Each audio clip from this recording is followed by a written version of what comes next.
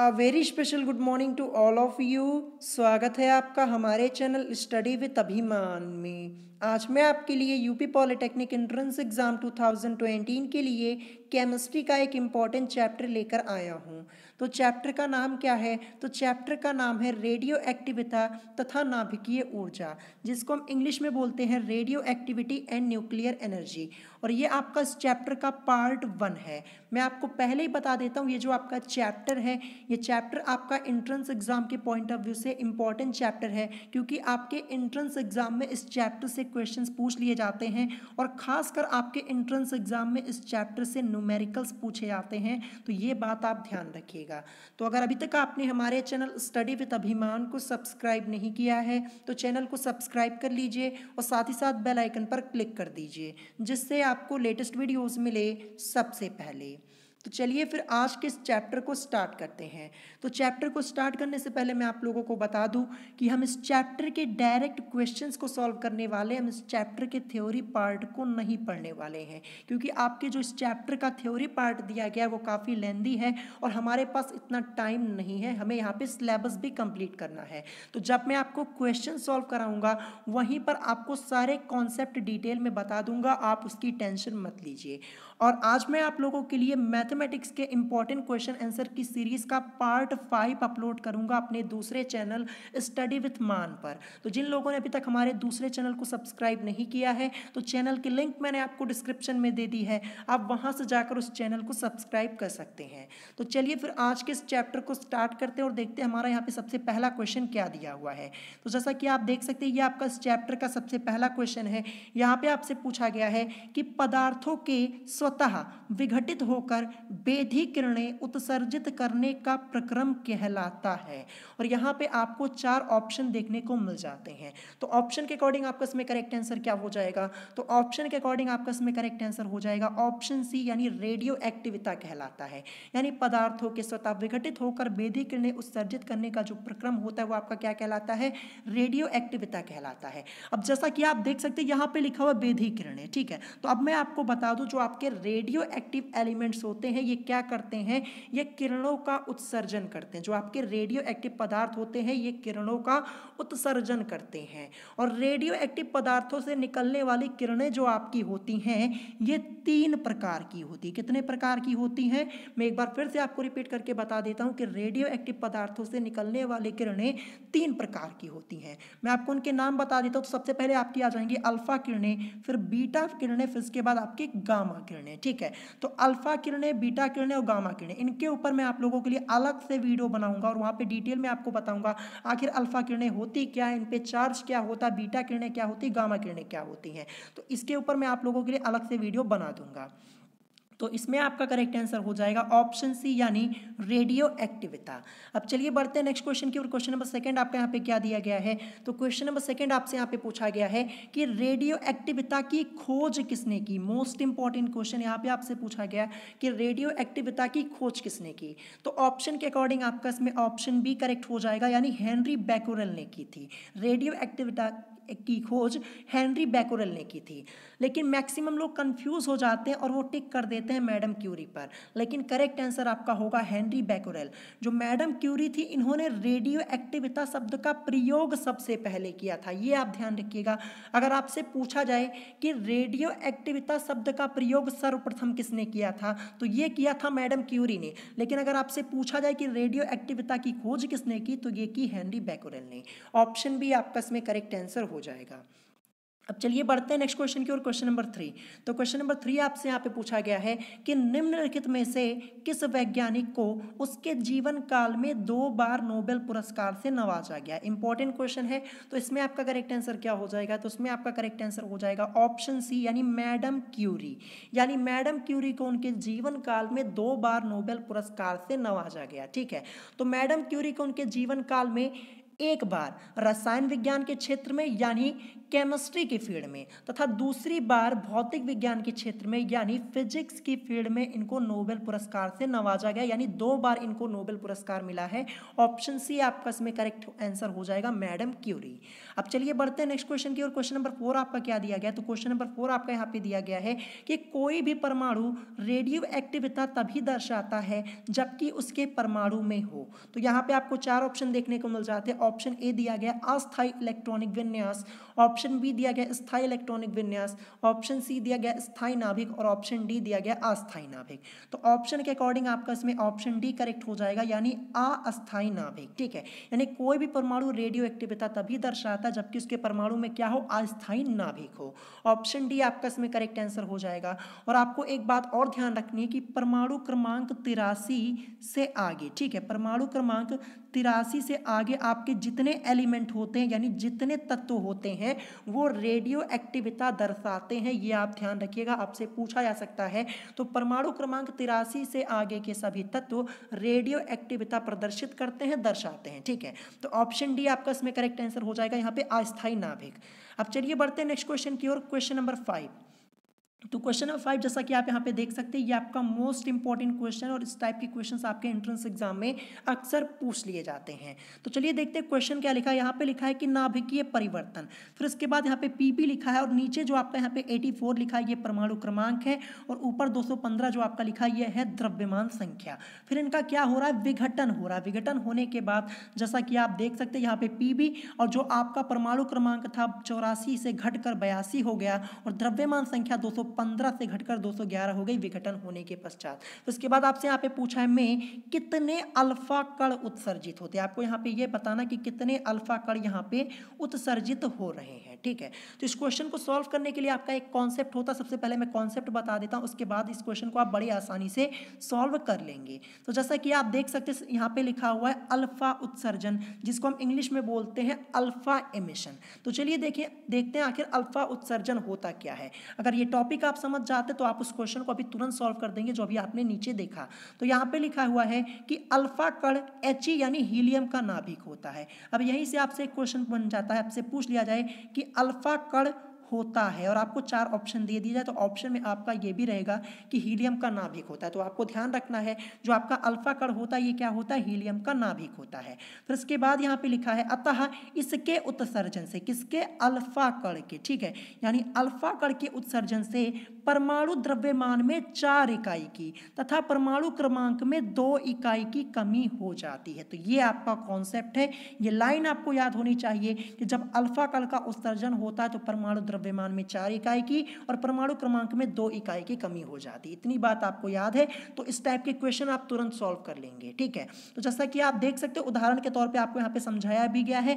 You लिखा है, नीचे आपका 92 जो कि आपका क्या है, परमाणु क्रमांक है और ऊपर आपका 238 ये आपकी द्रव्यमान संख्या। इनका विघटन होता है, विघटन होने के पश्चात ये TH, फिर यहाँ पे 92 से घटकर परमाणु क्रमांक आपका 90 हो जा रहा है, यानी परमाणु क्रमांक में 2 इकाई की, आप देख सकते हैं यहाँ पे लिखा है परमाणु क्रमांक में 2 इकाई की कमी आती है जब अल्फा कण उत्सर्जित होता है। तो 92 से 90 हो रहा है तो परमाणु क्रमांक में 2 इकाई की कमी हो रही है। जो आपकी द्रव्यमान संख्या 238 है वो घटकर 234 हो जा रही है, यानी परमाणु द्रव्यमान में 4 इकाई की कमी हो रही है। तो यहाँ पे क्या हो रहा है, यहाँ पे अल्फा कण का उत्सर्जन हो रहा है और कितना अल्फा कण यहाँ पे उत्सर्जित हो रहा है, तो 1 अल्फा कण यहाँ पे उत्सर्जित हो रहा है इस क्वेश्चन के अनुसार, जैसा कि आप देख सकते हैं जो आपका एग्जाम्पल यहाँ पे दिया गया है।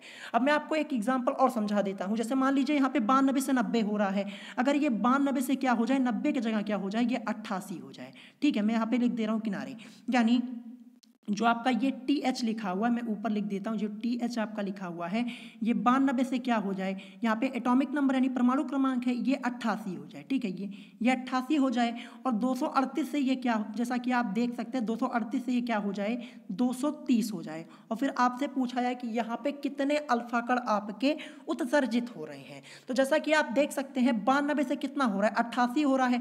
पहले 2 परमाणु क्रमांक में कमी आई 2 इकाई की, फिर उसके बाद 2 इकाई की, यानी यहाँ पे 2 बार 2-2 इकाई की परमाणु क्रमांक में कमी आ रही है, ठीक है। फिर इसके बाद द्रव्यमान संख्या देखिए 238 से 230 हो जा रही है, यानी पहले 238 से 234 हुई, फिर 234 से आपकी 230 हो गई, यानी 2-2 बार यहाँ पे 2 बार आपकी 4-4 इकाई की कमी आ जा रही है। तो यहाँ पे कितने अल्फा कण आपके उत्सर्जित हो जाएंगे? तो इस क्वेश्चन में आपके 2 अल्फा कण यहाँ पे उत्सर्जित हो रहे हैं, ठीक है, जैसा कि आप देख सकते हैं और आप समझ भी गए होंगे। तो इस टाइप से आपके क्वेश्चन यहाँ पे पूछ लिए जाते हैं इसके रिलेटेड, जैसा कि आप देख सकते हैं। तो चलिए उस क्वेश्चन को हम सॉल्व कर देते हैं जो नीचे आपसे पूछा गया, क्वेश्चन नंबर 5। यहाँ पे उत्सर्जन, जैसा कि आप देख रहे हैं, आपसे पूछा है कि कितने अल्फा कण उत्सर्जित होते हैं। तो जैसा कि आप देख सकते हैं परमाणु क्रमांक आपका 84 था, जो कि घट के क्या हो जा रहा है, 82 हो जा रहा है। द्रव्यमान संख्या 215 से घटकर 211, यानी 4 इकाई की कमी इसमें आ रही द्रव्यमान संख्या में, और परमाणु क्रमांक में 2 इकाई की। तो कितने अल्फा कण? केवल 1 अल्फा कण यहाँ पे उत्सर्जित हो रहा है, यानी ऑप्शन ए आपका इसमें करेक्ट आंसर हो जाएगा। तो आशा करता हूँ ये क्वेश्चन आप समझ गए होंगे। क्वेश्चन आपका इंपॉर्टेंट है, प्रैक्टिस जरूर कर लीजिएगा। अब चलिए बढ़ते हैं नेक्स्ट क्वेश्चन की ओर, क्वेश्चन नंबर 6। तो क्वेश्चन नंबर 6 भी आपका यही दिया हुआ, यहाँ पे लिखा है TH और इसके नीचे आपका यहाँ पे लिखा है परमाणु क्रमांक 90 है और द्रव्यमान संख्या 284 का विघटन हो रहा है। विघटन होने के पश्चात जो परमाणु क्रमांक 90 है वो क्या हो जा रहा है, 91, और जो आपकी द्रव्यमान संख्या 234 है वो एज इट इज है, कोई चेंज नहीं हो रहा है, जैसा कि आप देख सकते। तो इसमें इसका विघटन होता है, तो विघटन में उत्सर्जित बीटा कणों की, अब यहाँ से आपसे पूछा गया है बीटा कणों की संख्या क्या होगी, अल्फा नहीं पूछा है, बीटा पूछा है। अब चलिए अब देखते हैं बीटा उत्सर्जन क्या होता है, इसका कॉन्सेप्ट भी मैं आपको बता देता हूं। तो ये देखिए बीटा उत्सर्जन आपका ये दिया हुआ, यहाँ पे लिखा है बीटा कण को, यहाँ पे इसके बाद -1E0 ये लिखा हुआ है, इलेक्ट्रॉन है, ये आप ध्यान रखिएगा। तो बीटा कण को इससे प्रदर्शित करते हैं, जैसा कि आप देख सकते हैं -1E, जैसा कि आप देख सकते हैं ये इलेक्ट्रॉन आपका होता है, इससे प्रदर्शित करते हैं, अतः ये इलेक्ट्रॉन होते हैं, जैसा कि आप देख सकते हैं। इसके बाद लिखा भी हुआ है क्या होते हैं, अतः ये इलेक्ट्रॉन होते हैं, और इनके उत्सर्जन पर परमाणु द्रव्यमान तो अपरिवर्तित रहता है, यानी जब बीटा कण का उत्सर्जन होता है तो जो आपकी द्रव्यमान संख्या होती है वो अपरिवर्तित रहती है, इस पर कोई प्रभाव नहीं पड़ता। लेकिन परमाणु क्रमांक में 1 इकाई की क्या हो जाती है, वृद्धि हो जाती है। क्या होती है, बीटा कण उत्सर्जित होने पर यहाँ पे परमाणु क्रमांक में 1 इकाई की वृद्धि हो जाती है, और जो द्रव्यमान आपका होता है इस पर कोई प्रभाव नहीं पड़ता, एज इट इज यहाँ पे रहता है। अब उदाहरण के तौर पे आप समझ लीजिए, जैसा कि आप देख सकते हैं यहाँ पे आपका दिया हुआ है, यहाँ पे एटॉमिक नंबर यानी परमाणु क्रमांक 90 है और यहाँ पे द्रव्यमान संख्या 234 है। फिर जैसा कि आप देख रहे हैं विघटन होता, विघटन होने के पश्चात 90 से ये 91 हो जा रहा है परमाणु क्रमांक, लेकिन द्रव्यमान संख्या 234 जैसे कि तैसे है, ठीक है। तो यहाँ पे क्या हो रहा है, एक बीटा कण का क्या हो रहा है, यहाँ पे उत्सर्जन हो रहा है। तो आशा करता हूँ ये भी आप समझ गए होंगे। ये इंपॉर्टेंट है, आपको समझना होगा, क्योंकि इससे रिलेटेड क्वेश्चन आपके यहाँ पे पूछ लिए जाते हैं, ठीक है। अब जैसे मान लीजिए यहाँ पे एक क्वेश्चन मैं आपसे पूछ लेता हूँ, जैसे यहाँ पे TH लिखा हुआ है 90, ठीक है। फिर इसका विघटन होने के पश्चात ये क्या हो जाता है, यहाँ पे मैं किनारे लिख देता हूँ TH ये लिखा, ये 90 से आपका क्या हो जा रहा है, 92 हो जा रहा है, ठीक है। 90 से 92 हो जाए और 234 आपका एज इट इज यहाँ पे रहेगा। तो अब यहाँ पर कितने बीटा कण का उत्सर्जन हो रहा है, तो जैसा कि आप देख सकते परमाणु क्रमांक में कितने इकाई की, पहले 1 इकाई की वृद्धि हुई, फिर इसके बाद और 1 इकाई की वृद्धि हुई, यानी यहाँ पे 2 बीटा कण आपके उत्सर्जित हो रहे हैं। तो ऐसे भी आपसे क्वेश्चन पूछा जा सकता है, ठीक है। फिर इसके बाद नीचे आप देख सकते हैं आपको यहाँ पे कुछ फॉर्मूला दिया गया, इस फॉर्मूला का यूज करेंगे अदर क्वेश्चन को हम सॉल्व करने के लिए। अगर आपसे निकलने वाले अल्फा कणों की संख्या पूछे तो आपका फॉर्मूला हो जाएगा द्रव्यमान संख्या में परिवर्तन और अपॉन में आपका 4 हो जाएगा, या फिर आपसे पूछा जाए निकलने वाले बीटा कणों की संख्या पूछ लिया जाए तो 2 गुणे अल्फा माइनस परमाणु क्रमांक में परिवर्तन, ये आपका फॉर्मूला होता है। तो इस फॉर्मूले का जब यूज होगा तो मैं आपको बताऊंगा। तो चलिए अब इस क्वेश्चन को सॉल्व कर लेते हैं हम। तो जैसा कि आप देख सकते हैं ये आपके सामने क्वेश्चन था, बीटा कणों की पूछा है कि कितने बीटा कण यहाँ पे उत्सर्जित हो रहे हैं। तो जैसा कि आप देख सकते हैं 90 से आपका क्या हो रहा है, 91 हो रहा है, और 234 आपका 234 एज इट इज है, कोई चेंज नहीं आ रहा है, ठीक है। तो जैसा कि आप देख सकते हैं ऊपर हमें लगता है ये उदाहरण में ही आपका यही दिया हुआ है, जैसा कि आप देख सकते हैं, लेकिन यहाँ पे आपका क्या लिखा हो, जैसा कि आप देख सकते हैं 90 to 34, और आपका यहाँ पे उदाहरण में भी आपका 90 to 34, यानी सेम वही क्वेश्चन आपका यहाँ पे पूछ लिया गया है, क्वेश्चन नंबर 6। तो जैसा कि आप देख सकते हैं 90 से 91 हो रहा है, परमाणु क्रमांक में 1 इकाई की वृद्धि और द्रव्यमान संख्या आपकी एज इट इज है। तो इसका मतलब क्या हो जाएगा, यहाँ पे क्या हो रहा है, एक बीटा कण का क्या हो रहा है, उत्सर्जन हो रहा है। तो विघटन में उत्सर्जित बीटा कणों की संख्या क्या हो जाएगी, 1 हो जाएगी। ऑप्शन सी आपका इसमें करेक्ट आंसर हो जाएगा। तो आशा करता हूँ आप अल्फा और बीटा उत्सर्जन समझ गए होंगे। अल्फा बीटा कण उत्सर्जन क्या होता है, सारी चीज़ें मैंने आपको यहाँ पे डिटेल में बता दी। आप इस कॉन्सेप्ट को अच्छे से प्रिपेयर कर लीजिएगा, क्वेश्चन आपके कभी गलत नहीं होंगे। अब इसके अलावा आपका बचा क्या, मैंने आपको अल्फा बता दिया, बीटा बता दिया, तो बचा आपका गामा उत्सर्जन। जैसा कि आप देख सकते हैं ये यहाँ पे आपका लिखा है गामा उत्सर्जन यानी गामा इमिशन। तो अब गामा उत्सर्जन क्या होता है ये भी मैं आपको बता देता हूँ ताकि ये कंफ्यूजन आपका क्लियर हो जाए। अल्फा बीटा तो आपने पढ़ लिया, अब गामा को लेकर आपको कंफ्यूजन होगा। तो यहाँ पे लिखा है, जैसा कि आप देख सकते हैं कि किसी परमाणु से अल्फा तथा बीटा कणों के उत्सर्जन के पश्चात इसका नाभिक उत्तेजित अवस्था में होता है तथा यह अतिरिक्त ऊर्जा का उत्सर्जन गामा किरणों के रूप में करता है। ठीक है, और जो गामा किरणें होती है यहाँ पर मैं आपको बता दूं, इससे कोई प्रभाव नहीं पड़ता है, गामा किरणों के उत्सर्जन से कोई प्रभाव नहीं पड़ता, ये आपको ध्यान देना। जैसे मान लीजिए गामा किरणों का उत्सर्जन होता है तो इससे परमाणु क्रमांक और परमाणु द्रव्यमान पर कोई प्रभाव नहीं पड़ता। ठीक है, एज इट इज आपका रहेगा, ये आप ध्यान रखिएगा, कोई प्रभाव नहीं पड़ेगा। और जो गामा किरणें होती हैं ये विद्युत चुंबकीय तरंगे होती है, अतः इनके उत्सर्जन पर परमाणु की परमाणु संख्या यानी परमाणु क्रमांक जिसे हम बोलते हैं और द्रव्यमान संख्या पर कोई प्रभाव नहीं पड़ता। एक बार मैं फिर से आपको रिपीट करके बता देता हूं, जो आपकी गामा किरणें होती हैं ये विद्युत चुंबकीय तरंगे होती हैं। ठीक है, अतः इनके उत्सर्जन पर परमाणु क्रमांक और द्रव्यमान संख्या पर कोई प्रभाव नहीं पड़ता है। ठीक है, ये आप ध्यान रखिएगा। अगर आपसे गामा उत्सर्जन पूछा जाए तो आप ये ध्यान रखिएगा, ना एटॉमिक नंबर में कोई चेंज आएगा ना द्रव्यमान संख्या में कोई चेंज आएगा, एज इट इज आपका रहेगा। ठीक है, तो ये आपका हो जाएगा गामा उत्सर्जन। तो आशा करता हूं आप गामा उत्सर्जन भी यहाँ पे समझ गए होंगे। अब चलिए बढ़ते हैं नेक्स्ट क्वेश्चन की ओर। क्वेश्चन नंबर 7 आपका यहाँ पे क्या दिया गया है, तो क्वेश्चन नंबर 7 जैसा कि आप देख सकते हैं ये क्वेश्चन आपका यूपी पॉलिटेक्निक एंट्रेंस एग्जाम 2009 में पूछा जा चुका है। तो क्वेश्चन आपका यहाँ पे लिखा है कि परमाणु भट्ठी या नाभिकीय रिएक्टर में ग्रेफाइट कार्य करता है। आपको बताना है कि परमाणु भट्ठी या नाभिकीय रिएक्टर में ग्रेफाइट किसका कार्य करता है। तो यहाँ पे जैसा कि आप देख सकते हैं 4 ऑप्शन आपको देखने को मिल जाते हैं। तो ऑप्शन के अकॉर्डिंग आपका इसमें ऑप्शन ए करेक्ट हो जाएगा, यानी विमंदक का कार्य करता है। किसका कार्य करता है, विमंदक का कार्य करता है, यानी परमाणु भट्ठी या नाभिकीय रिएक्टर में ग्रेफाइट विमंदक का कार्य करता है। ऑप्शन ए आपका इसमें करेक्ट आंसर हो जाएगा।